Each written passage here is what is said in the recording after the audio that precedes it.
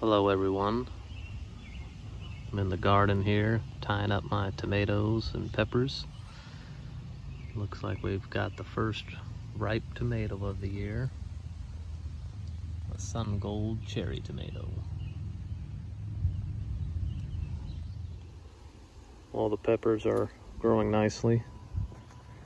And the Buena Mulata and the Jimmy Nardello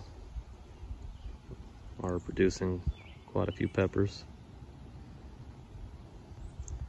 which is the earliest I've ever had. I'm interested to see if these real cheapies, $1 or $2 at Tractor Supply, hold up through the year. I guess it depends on how big the pepper plant gets and how big the peppers are. Some peppers are smaller and don't weigh as much, so I think they'll be fine. Planted a row of these American giant sunflowers in the back of the garden, and they say they grow 15 feet tall, so that'll be impressive if it actually does. Well, I'm gonna harvest some cabbages this morning.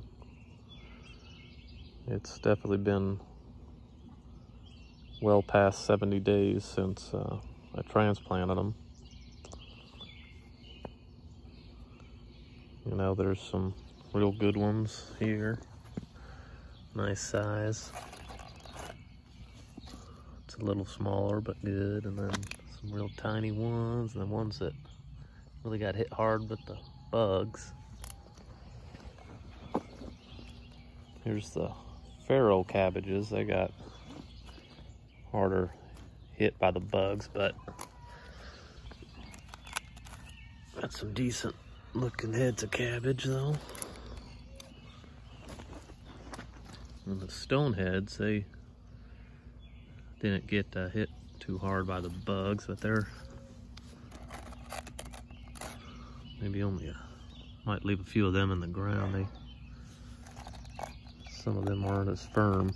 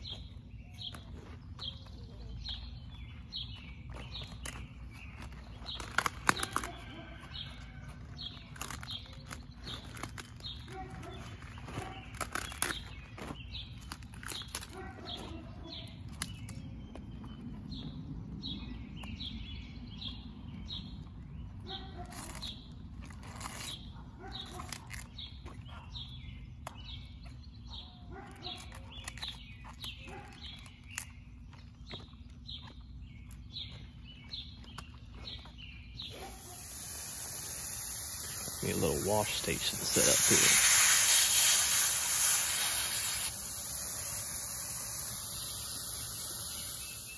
Well, here's the start of the cabbage harvest for the spring.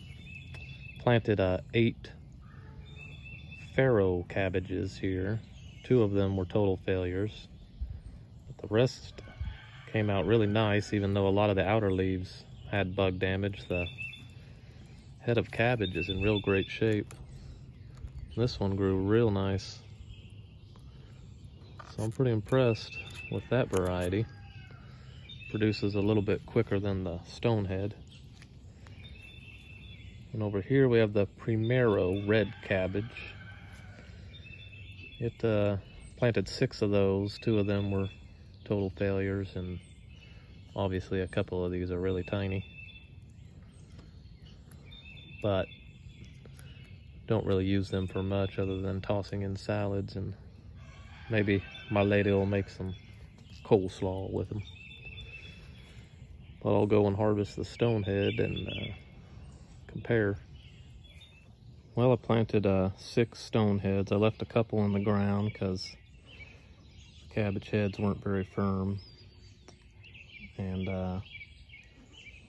yeah, I think I'm gonna have to declare the Farao variety the winner.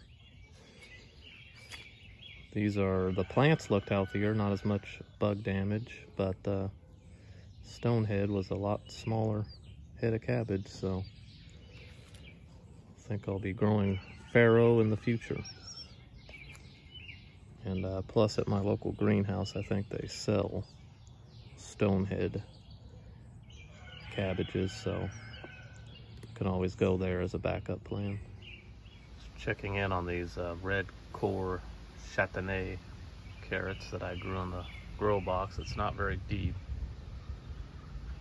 so not the best kind of planter for carrots, but